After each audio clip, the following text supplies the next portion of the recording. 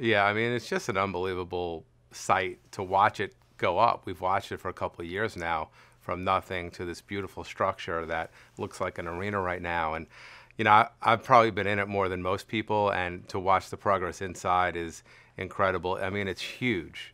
It's cavernous. It's going to be unbelievable for so many different facets of this campus, not just men and women's basketball, but concerts and graduations and convocations. And I know Dr. Rabowski will be showcased in there even better than he's showcased in the rack. And for me, my favorite part is we have the practice facility in the back for basketball where we shut the door and just do our work and not worry about what else is going on in the building. But not only does it show the commitment of the university to athletics, but specifically to basketball.